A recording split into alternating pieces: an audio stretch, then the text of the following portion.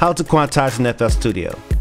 If you've been looking for a video to clearly demonstrate how to use quantization in FL Studio, you've come to the right place.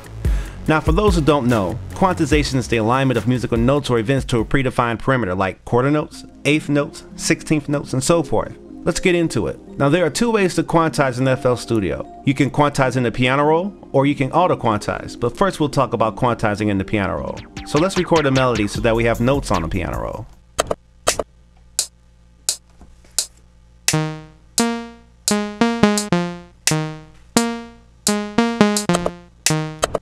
Now if I play it back, you can hear that the sounds trigger kind of loosely or not quite on time.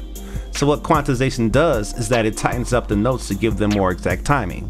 These are the steps to do that. Step 1. Highlight the notes you wish to quantize. Step 2. Click the down arrow, then Tools, then Quantize. Then click Accept. Now let's play it back.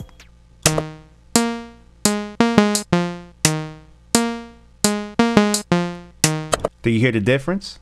Automatic quantization is the same as before, but FL Studio will automatically quantize whatever you play in real time.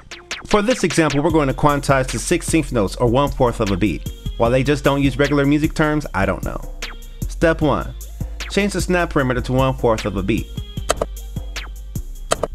You can change this depending on the kind of rhythms you intend to play, but for this example, we're going to use 1/4.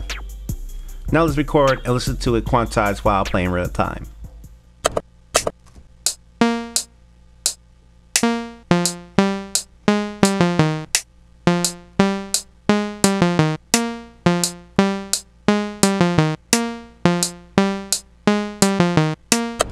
As you can see, FL Studio automatically quantized the melody I played. If you don't want FL Studio to do this, go back up to the top and click None.